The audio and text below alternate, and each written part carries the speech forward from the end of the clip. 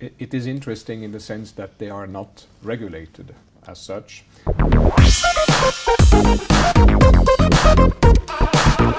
Okay, so Alexander, welcome to the studio. Thank you for coming in. Thank you. Now you're here to talk to us today about the Financial Services and Financial Institutions Act. What would you say are the kind of main policy objectives? What is it trying to implement, really? Thank you, Monica. The Financial Services Act and Financial Institutions Act aim primarily at increasing the competitiveness of Switzerland as a financial center. And the manner in which this is to be done is by improving client information. This works both ways in the sense that asset managers, bankers, fund managers should know their clients better, but the clients also have to understand what is being offered and what type of products they are being sold, respectively what kind of services they are being offered. And in the implementation stage, how does that really transpire, as it were? As to financial products, there will be a uniform documentation requirement, in particular as to the prospectus of fund units. And for any financial product that is being offered to a client, there will be a key information document that has to be drafted, a short document, concise, in clearly understandable language that also non-specialists can understand. You were telling me sort of interesting things about asset managers. In Switzerland, the situation with asset managers is quite interesting, isn't it? Well, for the time being, it is interesting in the sense that they are not regulated as such, to the contrary of what is the case in probably any other financial center or any other reputable financial center in the world. This will change also in the sense that there will now be a central register of asset managers. Banks will continue to be supervised by FINMA, as well as securities dealers, fund managers, but also collective asset managers. Individual asset managers, those servicing retail client, will be supervised by a self-regulating organization, as is currently done for anti-money laundering purposes. And there will be a grandfathering clause with an exemption for registration for asset managers who can demonstrate that they have at least 15 years of experience and undertake to continue to service only existing clients. So probably more asset managers that are on the way to retirement or are decreasing their activity.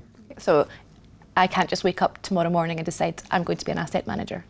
You could. If I wanted. You could absolutely. You would have though to undergo a basic training if the wake-up comes after the enactment of the Financial Services Act and the Financial Institutions Act. And asset managers will also be subject to a continued training and development obligation. So this should hopefully level the playing field among asset managers, and the disputes we see in the asset management industry that are due to lack of information should hopefully decrease with the passage of time, although in the first stages we can expect that litigation will may increase as a result of new grounds, new causes for dispute being the lack of information of a client. Well, if anything, there's going to be a sort of transition period, isn't there? But you were telling about the suitability test. That is something which is possibly going to come in and help things along, I guess. Absolutely. This is probably one of the key innovations of the new Act, in the sense that clients will be segmented into retail clients on the one hand, professional clients on the other. Professional to include institutional clients. Now, a retail client may still opt out of the increased protection he is awarded by a retail status by opting into the professional category, respectively the information, let's say, requirements that are allotted to professional clients. What is really new, though, is that asset managers will have to conduct an appropriateness assessment when performing advisory activity on certain transaction, and when entrusted with the global portfolio management of a client, or when providing advice on a regular basis, they will even have to conduct a suitability assessment.